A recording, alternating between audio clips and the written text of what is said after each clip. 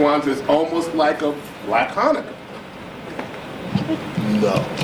So in other words, Kwanzaa is basically an African-American celebration of the good and the great in life. It's come out of 1965. A gentleman by the name of Dr. Maulana Karenga.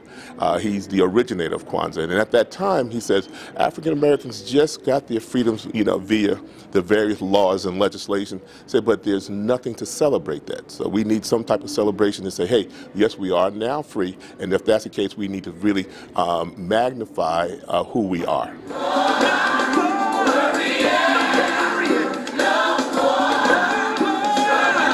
We're going to celebrate during today for the hour that we're going to be here, but during the period of Kwanzaa, we're hoping that people will take each principle and recognize each principle each of the 7 days and use those principles throughout the year. Today we're going to also be giving out what we call zawadi. Zawadi is a gift.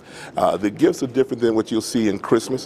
The gifts will be, in essence, normally handmade cultural items. It could be a book, it could be a puzzle. So in other words, we're saying we put in Kwanzaa not in the same boat as Christmas, but something that's different. So there's no comparison. So it's not a Black Christmas. It's a non-heroic holiday. It's not a religious day. It's a day that's a celebration of culture.